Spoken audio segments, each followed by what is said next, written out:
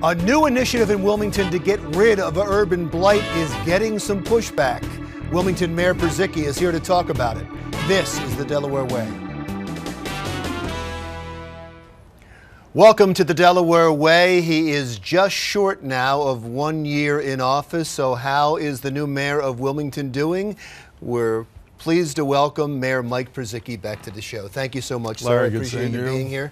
Yep. There was an article in USA Today that really jumped out at people in the area, in Wilmington especially, that showed that teen shootings were the highest in the country in Wilmington. I mean, we've talked about the murder rate before, we've talked about other crime before. This is specifically teen shooting. Second on the list was Chicago. This is per capita. It was 3.4 per thousand in Wilmington, 1.7 in Chicago. So you're double Chicago, number one on the list. That had to be an immense concern to you. It was, of course. You know, we can look at those numbers and try to massage them and try to make it better, make them look a little bit better than they did. But and I think largely because we're such a small population that a couple of incidents and you wind up with a much higher rate. But that doesn't in any way diminish our concern for the fact that we have young people resorting to violence as a matter of course to settle petty disputes. And that's deeply disturbing to all of us. Between the ages of 12 and 17, they specifically Correct. said, between the ages of 12 and 17. Right. And the article went on to say there's no mystery to this. These are people that feel like they have no hope.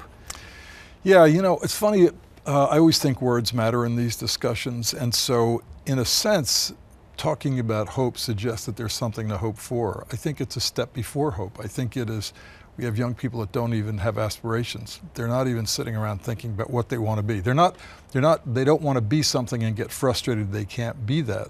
They're just simply, they're living in a world where aspirations don't exist for them. And to me, what that implies is now you have there's a certain emptiness in their lives. And you know, when you literally have emptiness in your life, you have nothing to lose.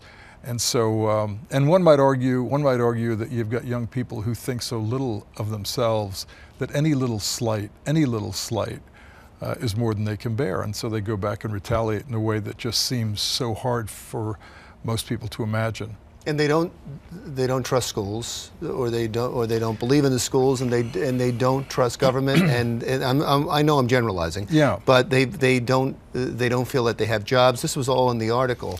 And so what do they turn to? They turn to the social structure they know.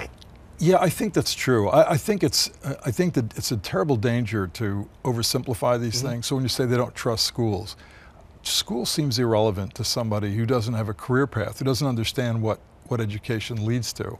And so it's not that they don't trust schools, they simply don't understand the relevance of schools in their lives.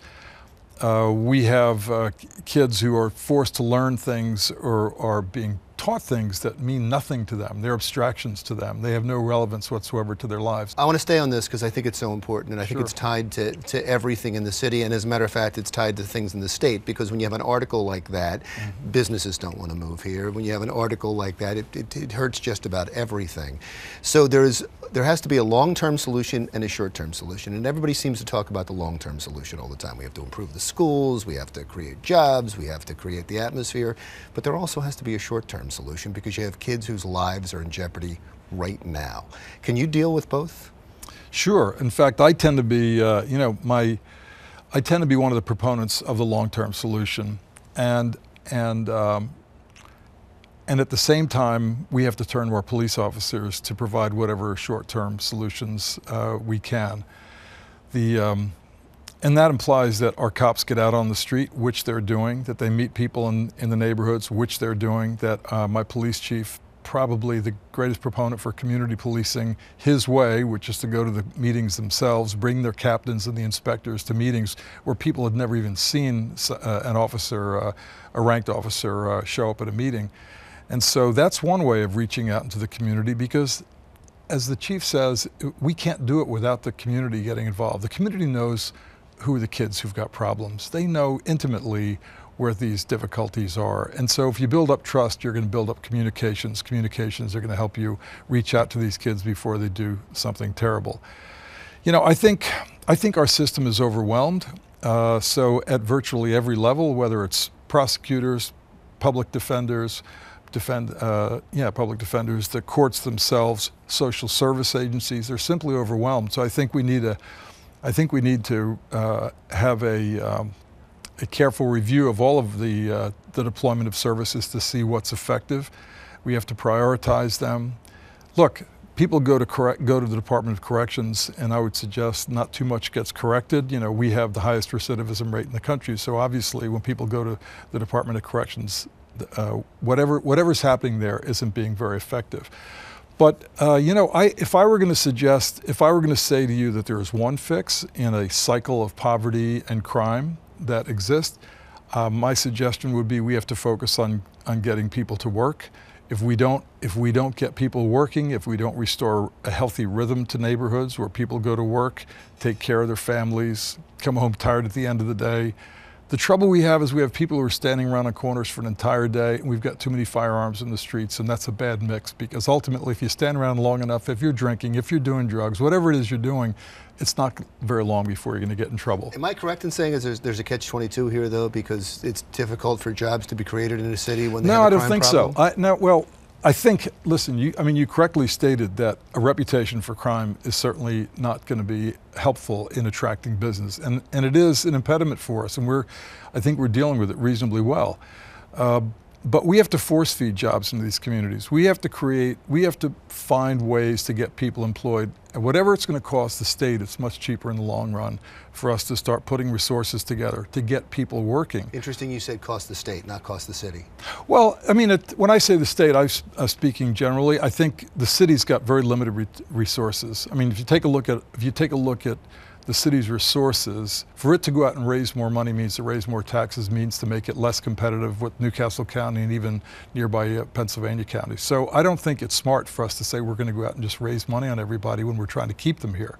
So we have limitations on what we can do. By the way, our taxes aren't terribly high compared to any Pennsylvania city or municipality. Certainly not New Jersey. No. but compared to the rest of Delaware, our taxes are the highest. So we'll just be uncompetitive if we raise taxes. But I think that, look, the state basically owns education. They own our prisons. They own corrections. They own social service agencies. We have to work together, and so the reason I say we turn to the state for a lot of these things simply because that's their jurisdiction anyway. When we come back, I want to talk about your transition. I also want to talk about your new initiative to get rid of blight in the city, right, and some of the pushback on that. Sure. When the Delaware Way continues.